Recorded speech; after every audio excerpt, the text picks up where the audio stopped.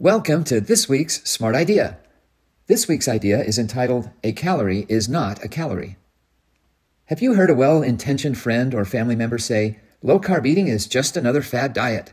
It doesn't work any better than our status quo, low-fat eating. Much of that thinking is based on the old calories in, calories out model. That a calorie is a calorie, and the only way to lose weight and get healthier is to expend more calories than you consume, without much regard for the types of food you eat. During one of our recent Metabolic Classroom episodes entitled Insulin Alters Metabolic Rate, Dr. Bikman addressed this idea.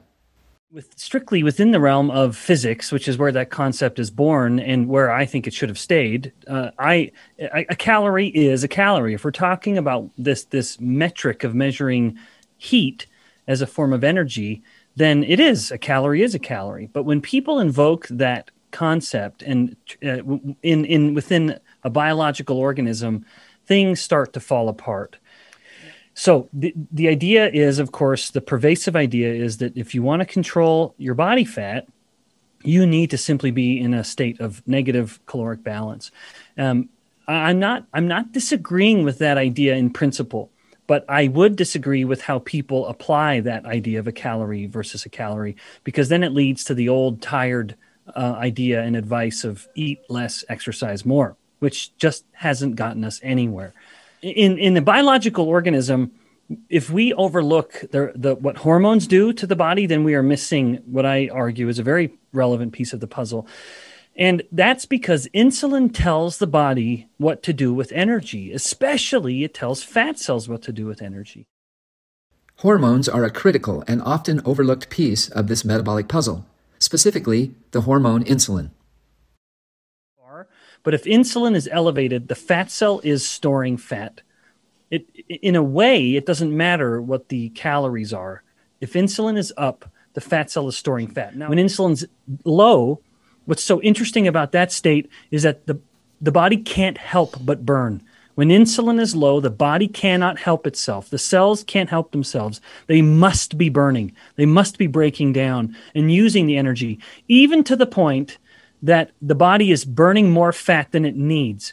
And this is most obviously manifested in the liver.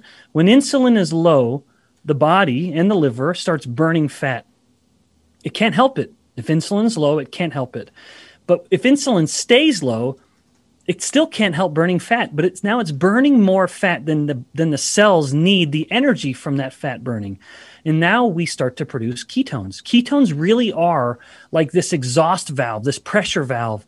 When the liver can't stop burning fat, which it can't help but do when insulin is low, as I said, it's burning more fat than it needs, and now it starts producing ketones. So with today's standard low-fat, high-carb eating, insulin levels are kept high, and almost independent of calories, your body stores fat. On the other hand, with low-carb eating, insulin levels stay low, and almost independent of calories, your body burns fat. So, are calories still important? Yes, of course they are, but calories are only one piece of a much larger puzzle. Now, if your well-intentioned friend or family member, or perhaps even your doctor, needs proof, click on the link provided with this video to the 67 randomized controlled trials compiled by the UK's Public Health Collaboration. These studies are the gold standard, not correlational studies based on observational data through epidemiology, comparing low-carb diets to status quo low-fat diets. 58 of the 67 clinical studies showed low-carb eating to be far more effective than low-fat, high-carb eating in both weight loss and in helping people get healthier. And that's this week's Smart Idea.